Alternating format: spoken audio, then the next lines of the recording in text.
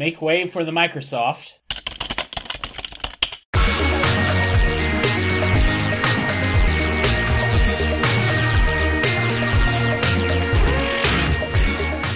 This is Control Structure, episode 137 for November 21st, 2017.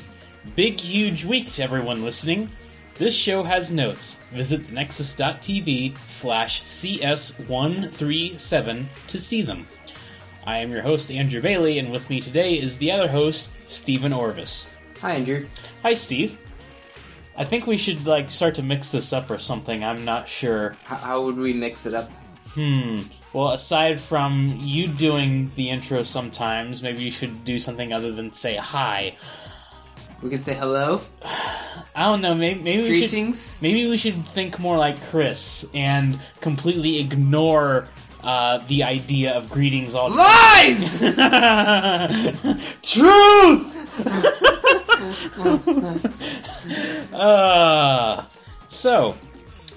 Yeah, it's been a while. It has been a while. Yeah, it's been 6 years since this network started. Oh, that has been a while. Yeah. Unfortunately, the first show hasn't really done anything in, years, which is unfortunate. But aside from The Fringe, which I don't think really is, a canonical show, we're probably the longest-running show on the network. Do you think we'll get a cake or something? No, I think we might get shot, because we might be kind of boring to some people. It could be. So yeah, it's been a month since we last did an episode. Yes, I've been off busy working on my house and discovering wonderful things that don't work. You have a house? I thought you had a shack. Oh yes, the shack. Yes. The one that's falling over. Yeah. You mentioned, it would just be better to replace the entire house instead of repairing the foundation or something? That's what the contractor is telling me. His other idea was, he's like, just build another foundation over there and drag the pieces of the house you want over onto the new foundation. Which from what you're saying isn't really much. The wiring is all messed up. There's hardly any insulation. When it snows, it rains inside. Mm-hmm. And apparently the former owner had a reputation in the local community. He was known for being able to get the job done any way possible, regardless for safety.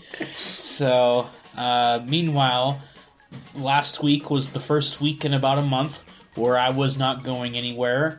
I was, no one was flying into the office. And I was not giving a tour to anyone. It was just a normal week where I could just, sort of relax and just do some work and, not have to worry about anything after work or anything. So, and, I used the T 4 days last week to go to work and stuff. So yeah, that means I walked almost an hour for 4 days last week. Walking is good exercise, especially when you spend all day typing. Yes. And then, yeah, I hid the bike downstairs for an hour both Saturday and Sunday. So, yeah. The one downstairs in front of the AndrewBailey.com with the CRT on top.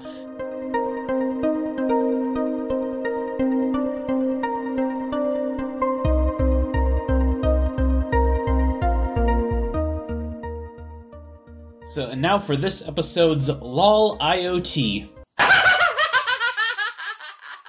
So, an Internet of Things vendor has gone out of business, and they're going to brick all of their light sockets. And they aren't saying sorry. They're like, we have about 3 months in our service provider to probably keep it up for. Barring any major bugs, you probably have your lights for 3 more months. Yeah. Then returning the lights out. Or, leaving them stuck on, or what have you. Or whatever they happen to be doing.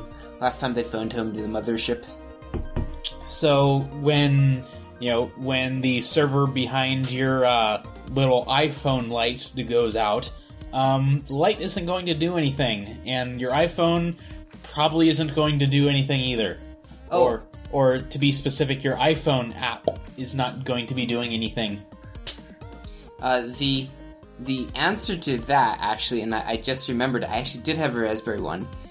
They recently, on the Raspberries project, they had announced Gladys project, which is basically a home assistant for all of your smart devices that it controls. So now your server can be in your home, controlled by your Raspberry Pi, not out in the cloud where people shut it down. So that's the answer to this. So we do have a Raspberry. We do have a Raspberry. I just forgot about it. That was the only problem. Well, no, ultimately you remembered it. I did ultimately remember it. I'll send it to you so you put it in the show notes. There we go. We had a Raspberry. We just didn't get to scream.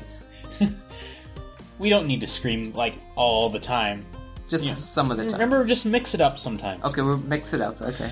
So, meanwhile, Firefox. We've been talking about Firefox for quite a while, and it released version 57 Quantum with like their Quantum stuff in it. So the Quantum is just sort of like a code name for like the engine underneath, but it's still called Firefox. Because like I remember reading an article, I think it was on PC Gamer, that essentially says like, oh yeah, Firefox is now Quantum, blah blah blah. It's like, wait, slow down, like, get your stuff right. So, the completely new browsing engine, which does not really support the old-style extensions, so it's, like, completely multi-process and multi-threaded and everything, so if you have, say, a 16-thread CPU, it's really going to be fast. So it was neat, it was talking about how to do that with the Firefox, they used Rust. They rewrote a lot of it, so that was what was allowing them, versus in the C++ having all kinds of issues with shared memory access and things like that.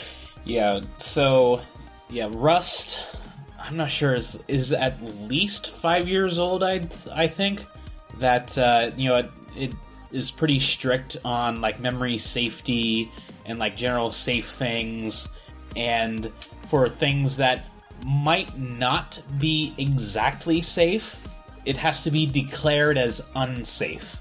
So, that kind of like sounds weird, but I think that is like, okay, this does not exactly, conform to like these rules or something.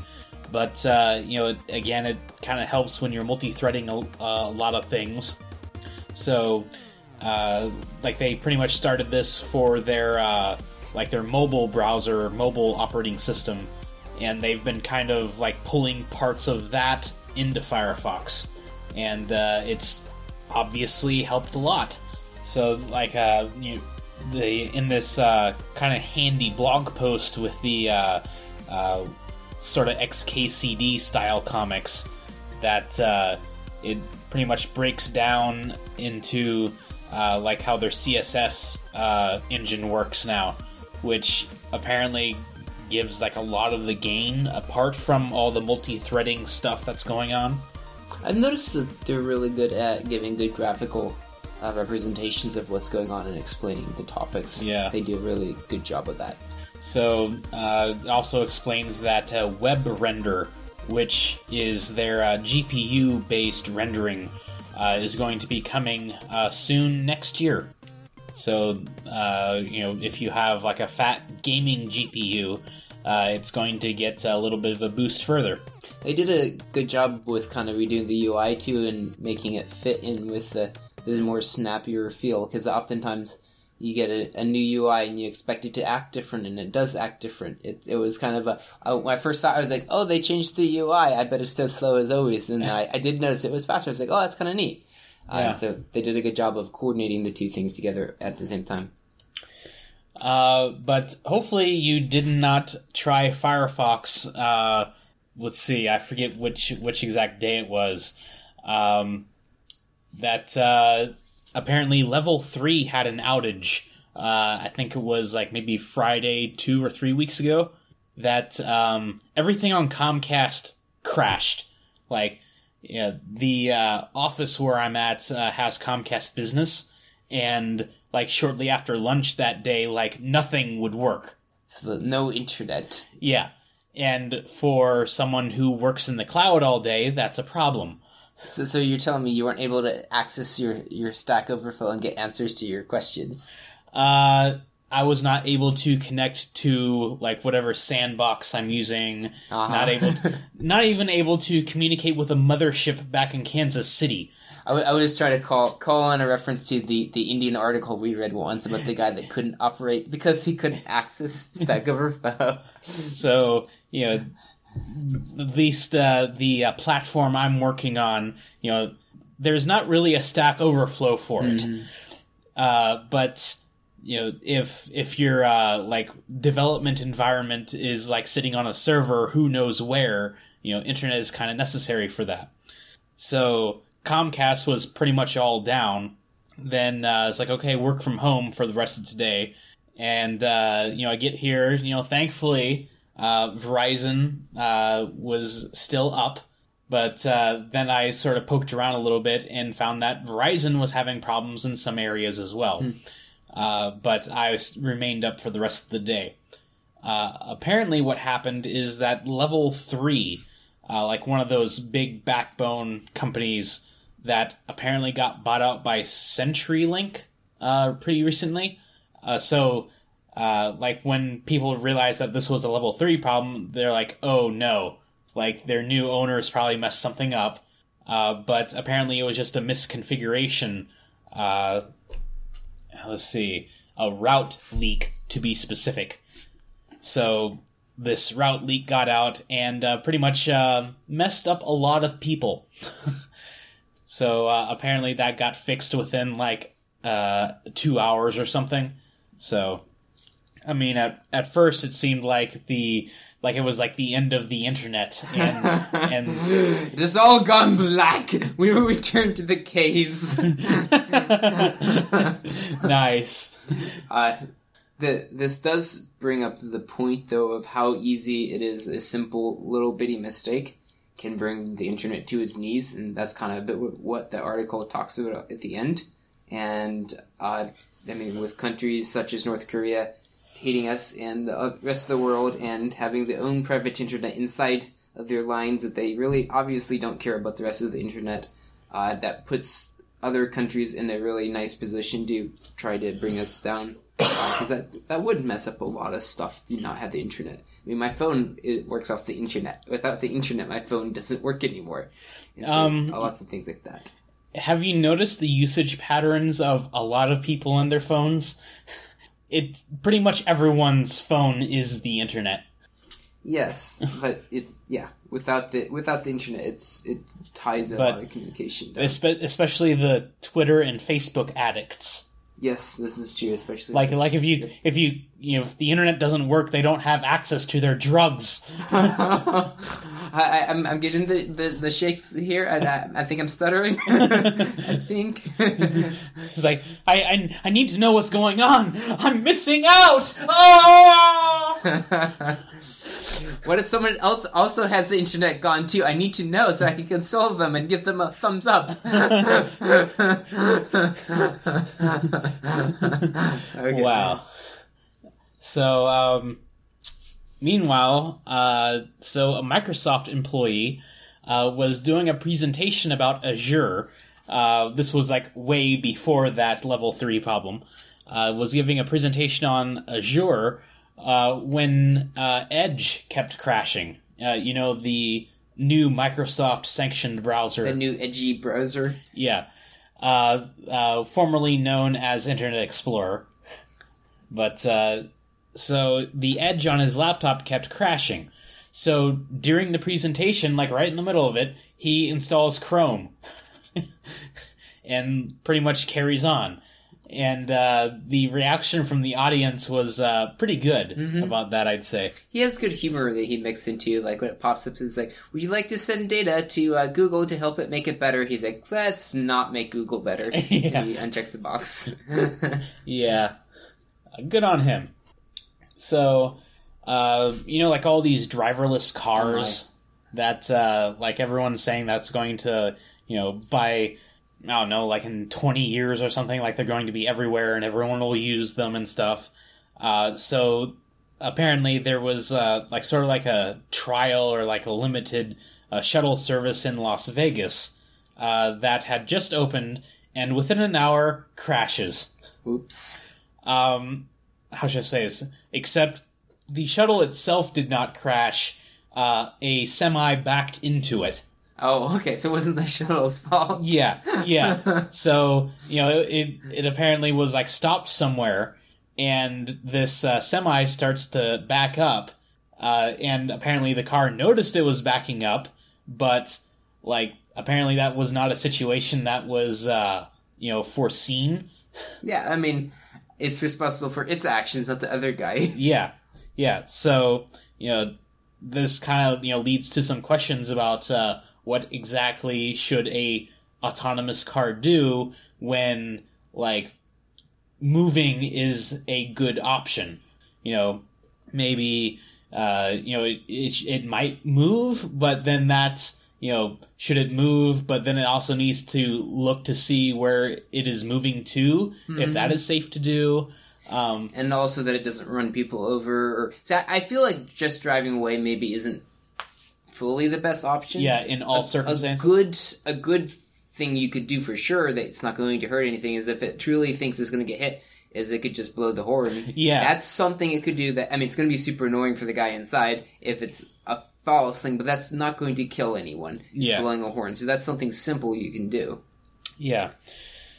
So I wonder, have they done much testing with the shuttle before they let it out in the streets without a driver? Because I know with like Uber, they had a driver ride with it most of the time, and I heard. I would think so. Otherwise it wouldn't even have made it that far, I'd imagine.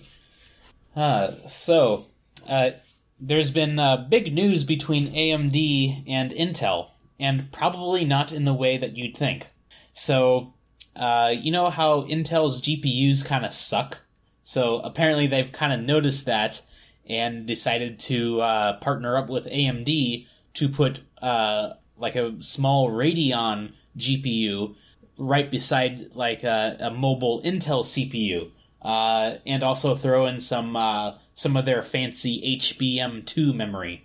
So this is going to speed up the integrated graphics a lot. So they're basically throwing in the towel on their integrated graphics and saying AMD can do that better? Pretty much. Yeah. So, so they go on about, how much better it's going to be, and also how should I say this, like there's the silicon interposer layer on like Vega GPUs, how that's not exactly a good idea for a few reasons, and how they need to create this other kind of interconnect that's how should I say solves a few problems. For instance, like getting the top of the die, like where the heatsink goes, get that all flat. So it has like very good touch with the heatsink. So that's an interesting move because that could position in the future for them to be less competitors and more so getting into a monopoly in certain areas of the market. So one of the guys behind that GPU, Raja Koduri, left AMD like about a month ago. And, like there was a letter going around. Apparently he was on like some sort of sabbatical for like 3 months, but about 2 months in, he's like, yeah, I've kind of noticed something, like I don't want to work here anymore. Well, maybe not quite like that, but essentially he left. Mm-hmm. So, that's, I guess good luck with that. Because the day after, he shows up at Intel. So wait. So you designed a GPU at AMD, left, and then now you're going to Intel. So maybe Intel's hoping he'll design one for them. Yeah, that's pretty much exactly what they're hoping for. So now, like, Intel is saying, like maybe in a few years we'll be making our own discrete GPUs that don't suck. So the question is, from a copyright infringement and things like that, so AMD should obviously own...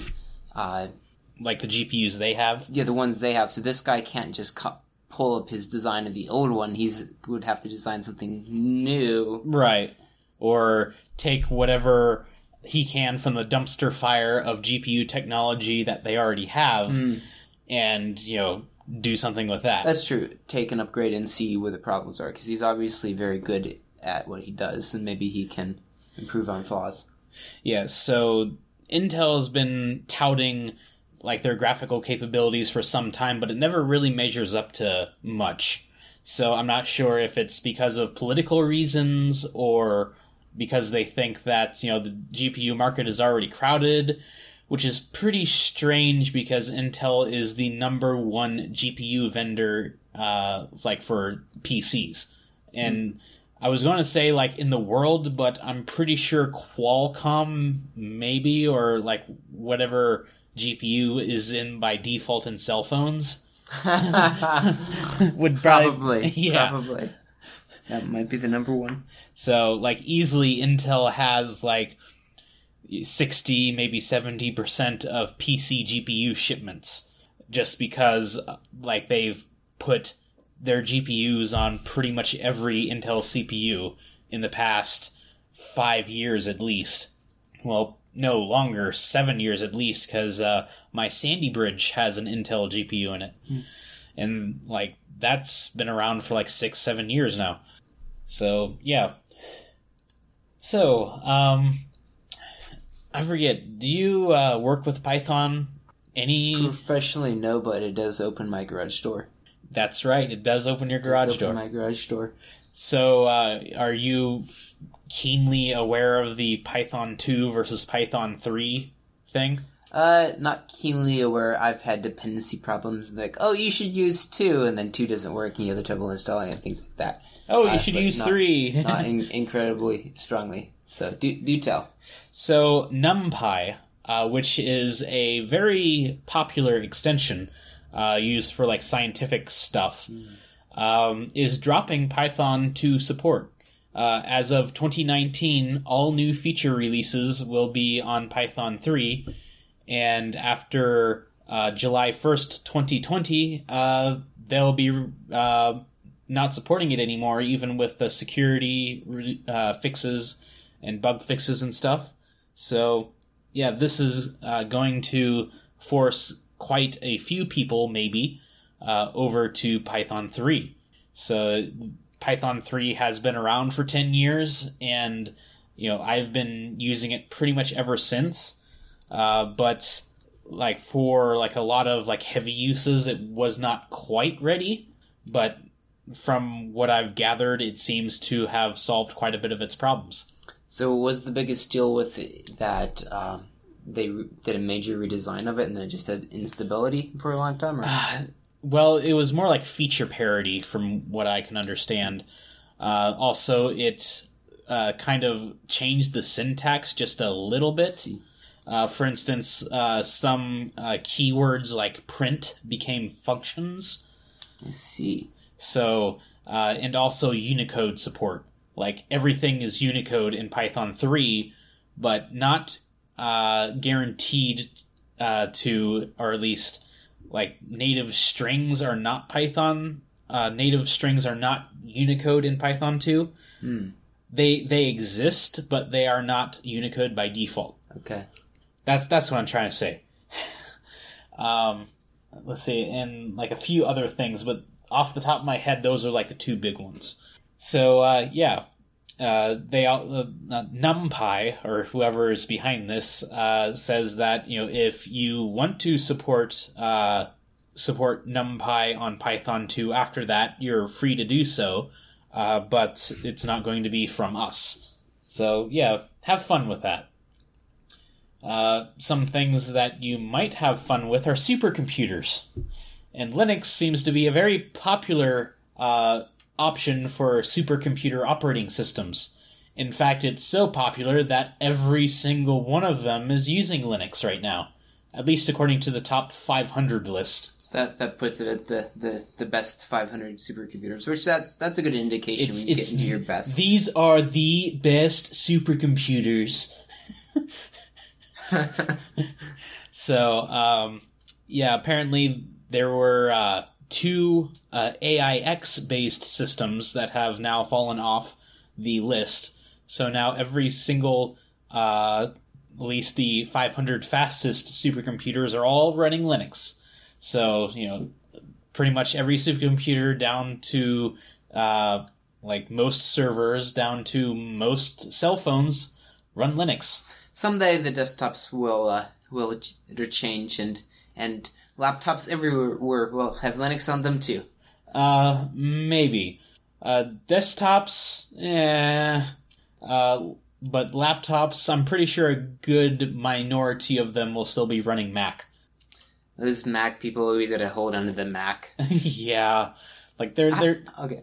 I was talking with the guy, or I was talking at work today with a guy, and I was like, well, at least Macs have the magnet thing going for them. That's one thing. And he's like, no, they actually dropped the magnet power plug. He's like, they dropped that now. I'm like, oh, absolutely no reason to ever get a Mac now. Totally done. Sorry. yeah. I've never owned a Mac, but again, those laptop cords, that was a really genius idea. It was! Yeah. They got rid of that? Yes. I couldn't believe that when I heard that. That to me was the best Mac feature I have ever seen. Yeah. Ever. Yeah. And, I guess this kind of goes towards the argument that Mac doesn't really care about utility as much as, form and design. Because, the latest MacBooks, they're all USB-C ports. And, there are certain rules over, what you can plug into, each port. They're all visually identical. Oh, but each one's different. In slightly minute ways, yes. That's kind of messed up. Yeah, that completely goes against, the Mac philosophy. Yeah, this is make it easy. I just can't stuff it in any place. I have to go look up the instruction manual and be like, oh, this one you're not supposed to plug your phone into because it fries it. So, yeah. Let's see. That I want to say that feature was introduced 10 years ago or something. So the magnet one? Yeah, the magnet power cord. So in another 10 years or so, all those patents should expire. Okay, this is perfect. I definitely buy that.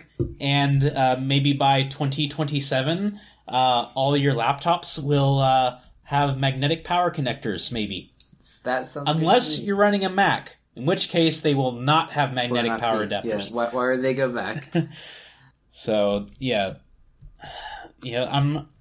But even then, even though you have this, fancy-dancy magnetic power connector, every model had a different power brick and connector into it. So, yeah.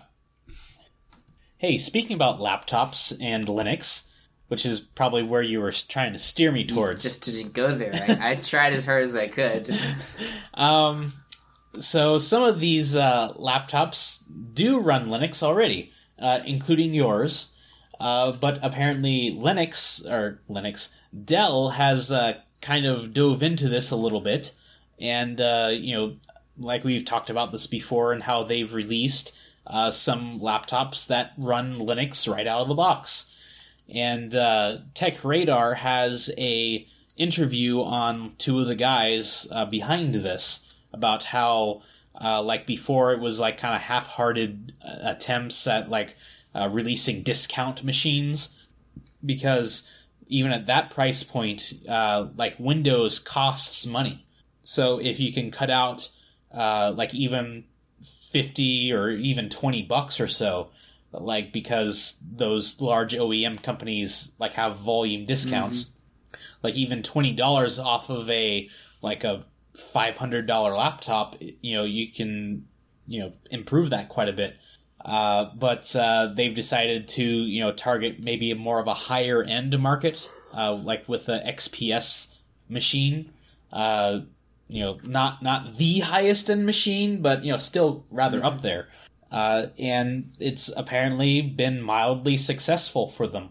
They were saying how the initiative that got started, I believe they were given a budget of $40,000 or something. Yeah. It was just a really small amount of money. And 6 months to prove that they could not only build a compelling Linux laptop offering, but Dell could turn it into a viable product and make money off of it. It's interesting because it seemed like they said as people in the company heard about the project that different ones chipped in and wanted to be involved and were interested in it, so they had a lot of traction. Apparently they jumped on a plane and went out to Silicon Valley to visit some very large web shops, which apparently they did not name any specifics. But apparently they could only show them prototypes of a laptop that may perhaps might be coming to market. But apparently the reception, of course, was get back to us when you have something real, but we are interested. I think the telling figure is where they talk about the reorders, or not reorders, the pre-orders and the number of people that had been willing to pre-order in their beta program. I'm trying to find the number here.